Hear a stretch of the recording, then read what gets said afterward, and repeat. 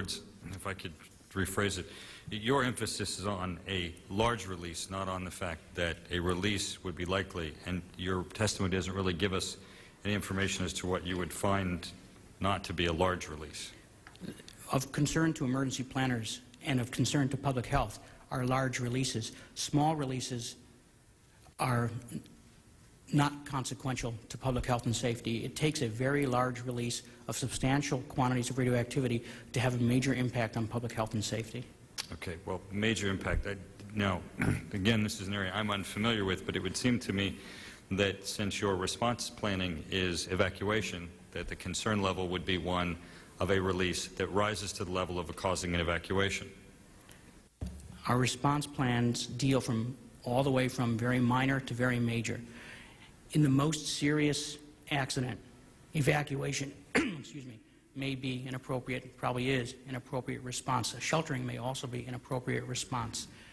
So we do not disregard in any way that that may be happening. And in fact, our plans, as you heard from NRC, do take into consideration those kinds of events, ones in which there is a very large release of very massive quantities of radioactivity. That kind of event necessitates actions which may include evacuation, sheltering, movement of people. Okay, but let me get back to what my point is. It seems to me that the whole point of doing the evaluation of the possibility of a terrorist attack on a nuclear facility, what actions need to be taken, and the ability of looking at the safety of the public, is to try to avoid its consequences. Your statement is that at this time, it is unlikely that a terrorist attack to a facility would result in a release, that would even result in an evacuation? Yes, because in order for a terrorist event to be successful, it would have to do the kind of damage that either melts the nuclear core or, similarly, the fuel in the spent fuel pool.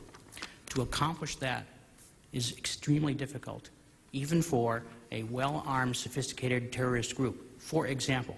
No, wait a minute. Well-armed, but your statement says the type of attacks that we have seen on civilian targets, which includes, of course, the World Trade Center attack.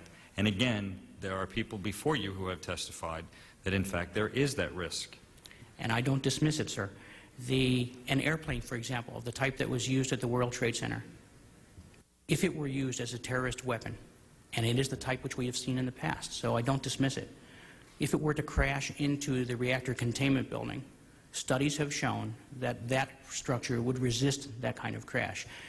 In the case of Indian Point, the fuel pools are similar structures with the exception of their roofs, but they are also largely below ground.